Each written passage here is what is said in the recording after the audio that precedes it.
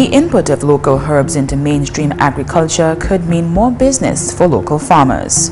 Growing herbs is not merely for local consumption, but is also being used in the processing of commodities such as herbal teas for local, regional, and international markets.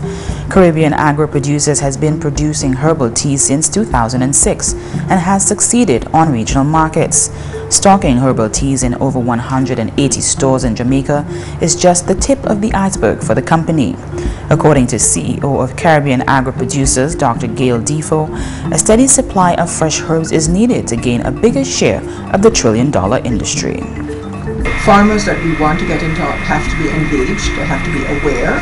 The markets are different, and so we have to be very conscious of the farmers that we get. But I think it would be really interesting, especially in young people, to actually be a part of a growing market.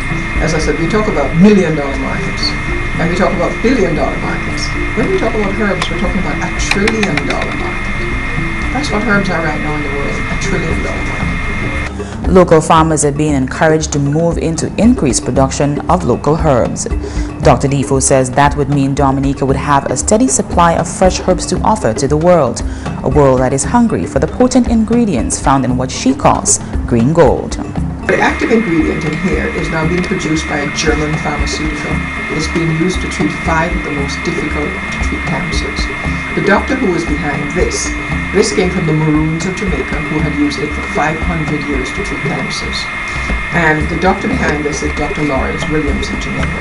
He was recently offered $11 billion Jamaican because he was the one behind the pharmaceutical company who is now producing it as a pharmaceutical, and he turned it down. So that's not enough money. We're not looking at $1 billion market, we're looking at $1 trillion markets. I'm speaking about one herb.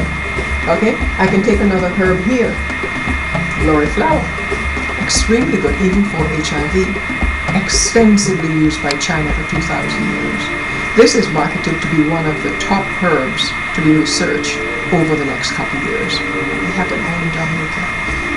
We have them all in Dominica, and I'm talking about the potential that there is in the market for herbs. We haven't scratched the surface yet. I'm just looking at 2 herbs. I'm not talking about what I have researched. I'm talking about what is internationally researched, but available to us within our country. Director of Agriculture Ricky Bruman says farmers should see this type of agriculture as a business. We have had discussions, myself, we've had discussions with Dr. Defoe, and I know where she's coming from, and it's something that farmers themselves have to break away from a cycle of doing some things traditionally, and we want to engage them to start thinking outside of your normal way of doing business. Herbs provide or present a very good opportunity and provide for the opportunity to make money. And so the discussion that we've had is to hopefully looking at some farmers that will do things for her.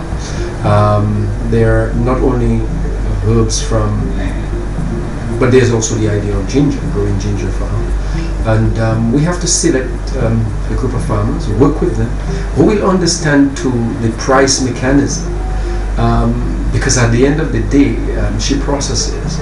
It's a lengthy process getting the herbs from the field, drying them, processing, bagging, and then putting them on the shelves at supermarkets here and abroad.